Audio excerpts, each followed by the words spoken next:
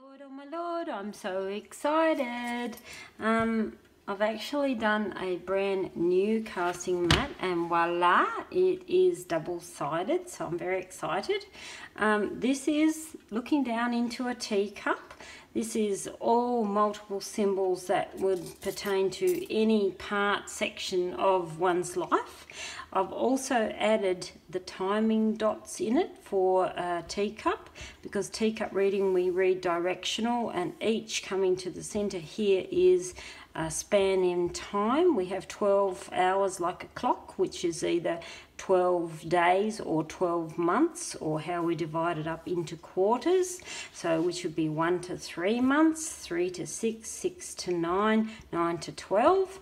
So we can actually cast over here if we want some randoms. Anything outside the cup goes back in, so we've actually got a teacup reading. So I've got cross here, land on the lady, snake in between plane and travel. That's not a great combo, which would tell me look carefully about money literally slipping through your fingers through travel. We've got the key on the clock, which tells me allow patience and time, open up the channels to you.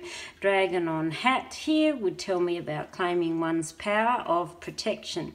So that, or actually, sorry, I forgot, there's a small boy on the telephone, which literally means communication with a younger person. So that is with our symbol side. Then, sorry, we flip, and I have a perfect empty cup, which tells me we can do a complete full reading using times if I want a couple more. So again, this is where our timing dots come into play.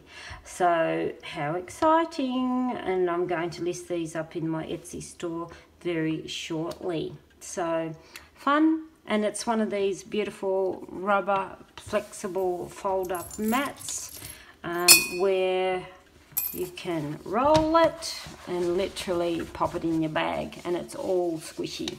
So it's a bit like a rubber mouse mat, only a bit thinner.